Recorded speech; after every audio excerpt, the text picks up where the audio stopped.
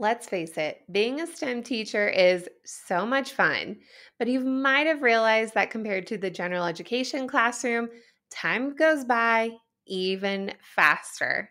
Your transitions in between classes might only be a few minutes long or no minutes long.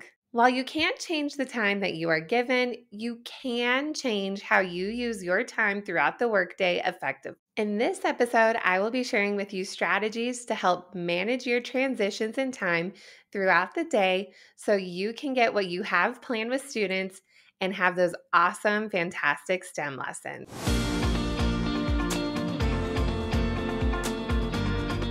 Both behavior management and overall classroom management definitely go hand in hand before even getting into the meat of your STEM lessons. Back in episode 8, we talked all about behavior management in the STEM classroom. So if you haven't already checked that out, make sure to go back and watch or listen. Being a former classroom teacher myself, I was so surprised by how fast the time went in my classroom.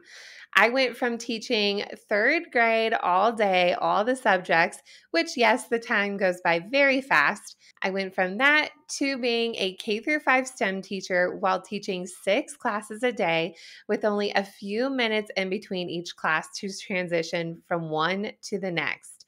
Everything flew by so fast, and I had no idea what had happened.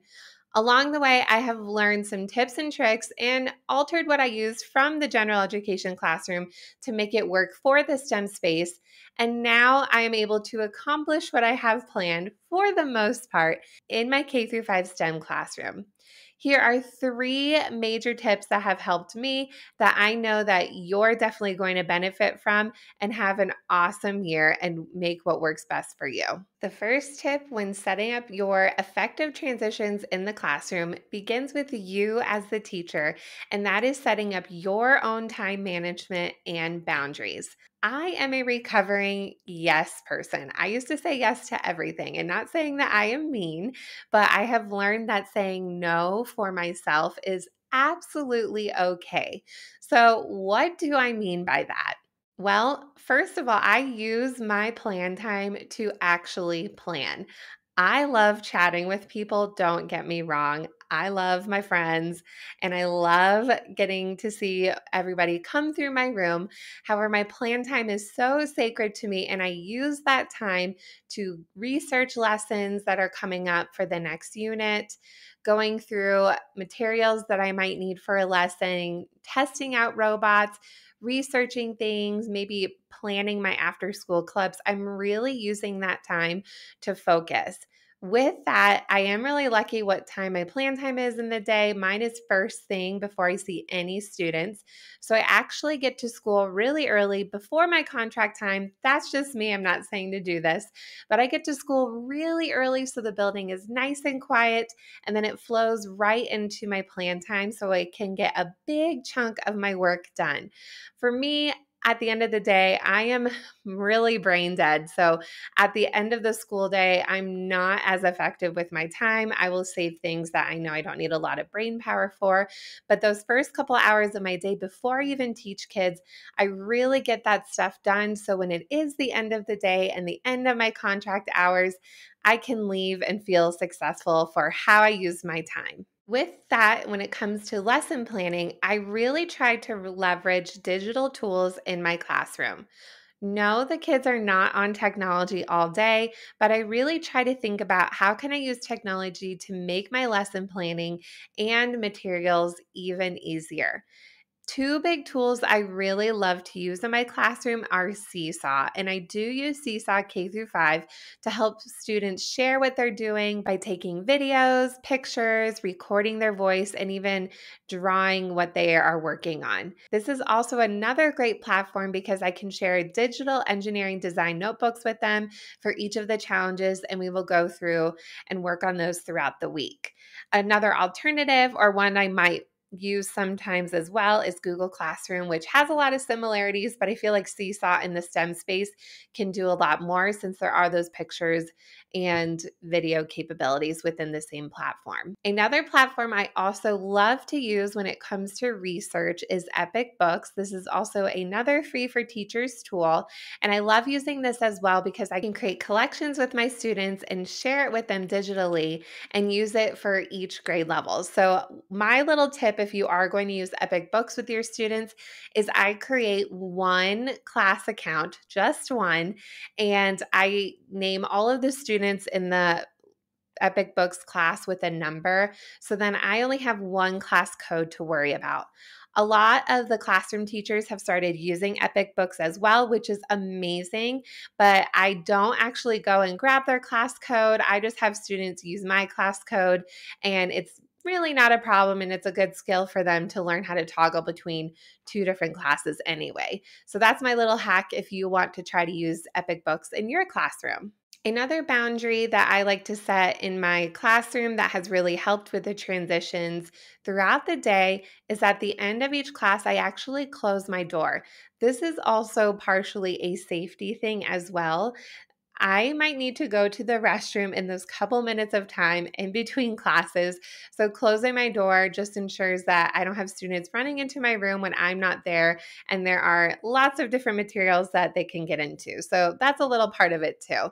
But that way, if a class is come early, I still have that time to set up any last minute materials, change out what is on my screen, and be ready to go as well. Sometimes you might also be speaking with another student for behavior, so just having your door closed can be really helpful. In episode 1, we talked about things that you should work on when you are a STEM teacher, and a big thing that we talked about was systems and routines. And one of those routines is, where do you want students to line up at the end of class? Now, based on the layout of my building and what works with my classroom, is I have kind of like a dead hallway right outside my door. I used to have students line up in my classroom against the shelves near the classroom door. However, this became a problem because when students needed to put their supplies and work away, the students who were all cleaned up were in the way. So it just created a lot of chaos and traffic. Instead, I have students line up right outside my door in this dead hallway. There aren't any other classrooms right there, but they line up in this hallway and they are ready to go for their teacher, and they can be ready for the hallway, especially when I have an overlap of class. Then the class who I just finished with is in the hallway and the new class can come right in. So this has really helped with the transitions, especially when teachers are early or late picking up. The kids are in the hallway and they are ready to go. Really think about these time management hacks and different types of boundaries that you can set for yourself so that when you don't have students, you can really be productive in those pockets of time and not have to stress throughout the day because the bulk of your work is done and you have all these little tips and tricks that help you be productive. The second biggest thing to help you with the transitions in your classroom are your systems and routines. You are going to hear me talk about systems and routines all of the time because these are the backbone of my productivity in the classroom and outside of the classroom. I wouldn't say I am the most clean person, and if you know me, you know me, but I am fairly organized when it comes to physical products and also digital things as well. And this just helps me do all the things as much as possible. The same is true in your classroom. In episode 5, we talked about makerspace organization. So, even the way that you set up materials are presented in your classroom, you won't be scrambling for projects. Once I have my makerspace set up, I don't really touch it ever again. The only thing I have to do with my makerspace is just to restock supplies when I receive them. So it is set up for the whole year, and I can even pull out drawers for specific projects or specific things that kids might need. But this has really helped with those transition times where I'm not scrambling in my cabinets for specific things. I have everything out ready to go, labeled with pictures and words. So being prepared even before the unit even happens, like a makerspace, is extremely helpful. Along those same lines, when you're thinking about planning your lessons, yes, a makerspace has a lot of materials, but think about in your lessons going forward, how can you use minimal things? the least amount of materials as possible. It really eases up on your cleanup time with students, the amount of time you need to explain things for kids, and really kids can be productive when they have to be creative with constraints. That's a really great challenge for them to learn as well. I like to give kids this example. When I bought my townhome years ago, since then have sold it, but when I bought my townhome, I didn't have unlimited money or unlimited supplies to make it beautiful. I had to be creative with what I got. So that's a great lesson to teach kids. And again, it will really help with the transition time. Also, with those transitions, think about those, again, routines in your classroom that will stay the same all year long. I have a lot of different units that I like to teach kids, which is the whole point of STEM, to expose them to lots of different areas of what STEM can be in their world. However, those routines that stay the same is how the way kids enter my classroom and sit on the floor, how they go sit at their seats, how they gather supplies and where supplies go at the end of class, and of course, the lining up. I keep these things the same throughout the year so we can be productive and kids know what to expect in a general sense. And the only thing that is new that they have to worry about is the awesome lesson that they're going to attack. Finally, to help with the transitions in your classroom is how you can have students be responsible and independent within that time with you. You don't necessarily have to do classroom jobs. I know a lot of STEM teachers try implementing this in their room, which I think is amazing. For me, that hasn't been super successful. I might have kids help me with specific projects for the time being, but as a whole, I really want students to be responsible, all of them to be responsible within our space and opportunities for them to be independent and have ownership over their work. So here are some ways that I like to do that. One big thing is to really keep my goals for my lesson, one or two things I really want students to attain. It can get overwhelming in STEM very quickly, and you want to throw a lot at kids. When you're throwing a lot at them, it's hard for them to manage themselves what they really need to focus on. So, when I have students at the beginning of class, we have our short mini lesson. I will show them the one or two things I really want them to focus on. I'll review really quickly what we did the day before, if it's applicable. Then I'll go into our lesson and ask any questions. So keep that mini lesson really short. We can have future episodes about how I like to structure my STEM lesson and how I teach that. But for now, when you're thinking about how you are focusing your kids in those transitions, have 1 to 2 goals in mind for that lesson. Also, for that student independence and responsibility, you definitely want to have specific rules for specific materials.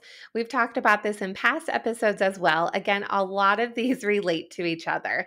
But if you have those specific things you want students to do when they're using materials like robots, for example, that will help them know how they are going to use that successfully. And this is going to help students know how to use that tool successfully and how to use it the right way so that other students in the future can use it as well and things aren't getting broken. Also, think about things that students might be able to bring from the outside into your classroom to help with those transitions and the independence. My classroom, before it got remodeled, actually used to be a computer lab, and there were a lot of desktop computers lining the classroom. Now, I've told you before, I was so lucky that when I got this job being a K-5 STEM teacher, I was gifted a brand new classroom and a brand new job at the same time. Thus, I didn't have any computers left in my room. A way that I've been able to problem solve this, and it's actually worked really well with that independence, is students in 2nd through 5th grade actually bring their devices from their classroom when they have STEM. We might use them, we might not, but it's really great to have kids bring those in because they are used to logging into them. They know where their usernames and passwords are in their classroom, and it actually subconsciously helps students connect that this same device that is used in STEM is the same one used in their classroom, and these skills can actually transfer back and forth. STEM isn't really an isolated subject, but it might feel that way since they are going to a different location to learn the skills. That has just been a great little hack as well.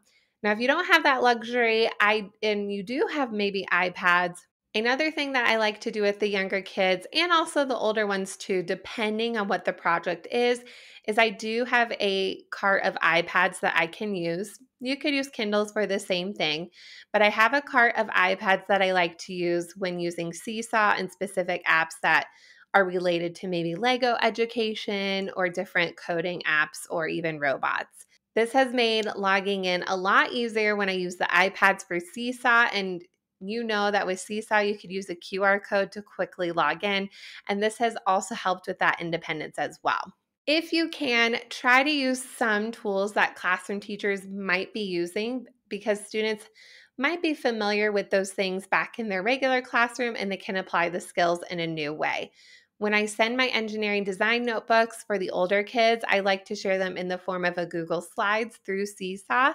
That way, students are still practicing their Google tools, but they're using it within the STEM space, and they might actually learn something new that they can use back in their regular classroom. So, really trying to make those connections within their other learning opportunities in your classroom can be so beneficial and really help with that transition time so you're not always reteaching something new all the time. The transitions in your classroom are definitely going to be a learning experience, and what works well with the flow of your room, again, with those systems of routine, these transitions in your classroom are definitely going to take time when you figure out your students and how you like the flow of your classroom. But these three major tips definitely are going to help set you up for success. And if you are diligent with them and really making those work for you, you are going to have even more time than you can ever imagine. So, as a recap, here are those three big things that we talked about to help you with those classroom transitions. First is time management and boundaries as a teacher. Next is setting up those systems and routines. And third, find ways to build student independence and response. Thank you so much again for listening to this episode. I can't wait to chat with you soon.